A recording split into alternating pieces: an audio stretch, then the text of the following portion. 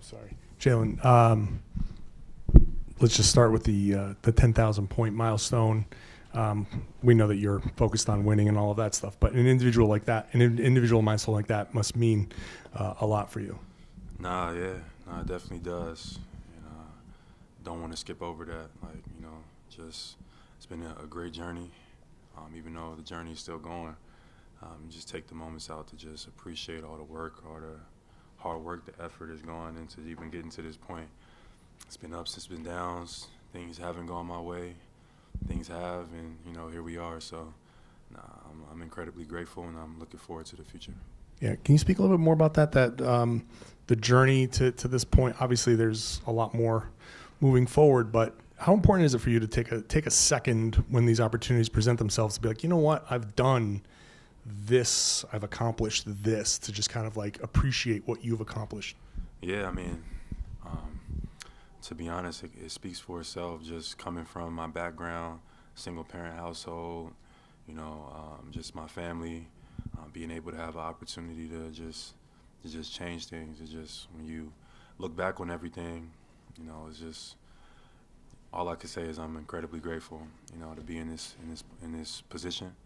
And it's been a lot of hard work and effort, but I'm extremely blessed at the same time. So I don't take that for granted, and I'm looking forward to just continue to grow, continue to improve, and maximize my potential. Jaylen, another night where Joe closes with the second unit, the Stay Ready crew. When it's clear your night is over, it looks like your night's over, what are your responsibilities, if any, sitting on the bench?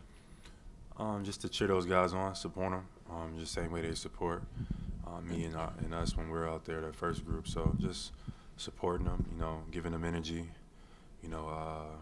That's it, really, just being an ear for them, telling them, yelling out the coverages or whatever else is going on, just being a good teammate.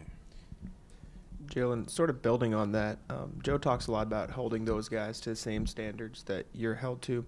What is it like being able to watch them go out there and have this opportunity to show off everything they've worked on all year behind the scenes as they've been, quote unquote, like staying ready, like Joe says? It just shows, that we're well coached, that we're well organized, and then we got a lot of talent, but we flow with a continuity about ourselves. We get organized, we get the guys shots where they are in their strengths and in their strong suits, and we kind of play to that. And I think that is a testament to how much our guys work, but also our coaching staff, to make sure we organize and making sure we're playing in our strengths and making sure we're getting good shots every time down. So it's a combination of all of that. Today was the 62nd win. That's tied for the sixth most in franchise history in the regular season. This being your 8th season here, what does that accomplishment mean to you?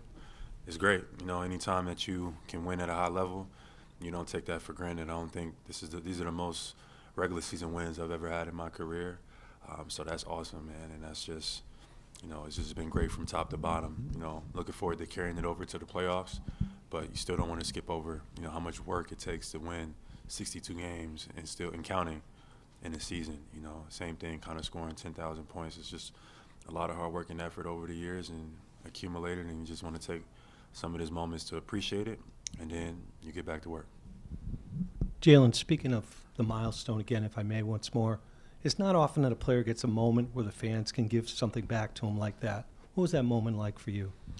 It was great, especially all of the supporters who've been, supporting me from day one.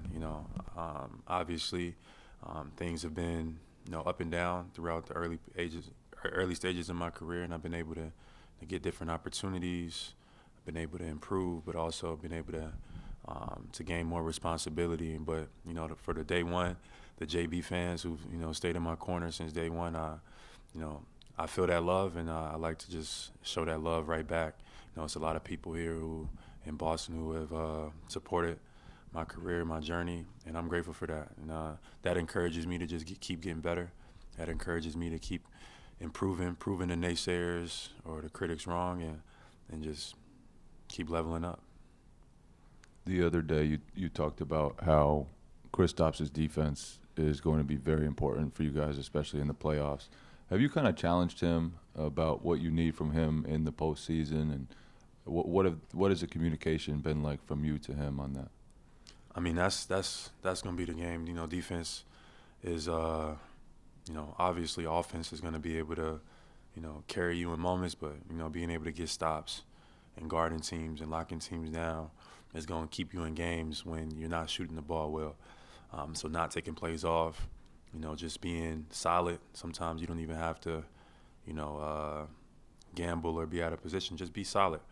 And I think that'll carry us far. So, you know, that's what we're all hanging our hat on. That's what I've been emphasizing from day one since the start of the season. Defense, defense, defense. And I think, you know, we've been a really good defensive team this year. And I think we have an opportunity to take it up a notch in the playoffs. And then with you guys have clinched already the best record in the league, it could be pretty easy to kind of relax over the rest of the regular season. How do you kind of avoid that and stay locked in for what's to come? It's a battle of the mind. You know, like you said, we already clinched. In the sense, we done our job in the regular season.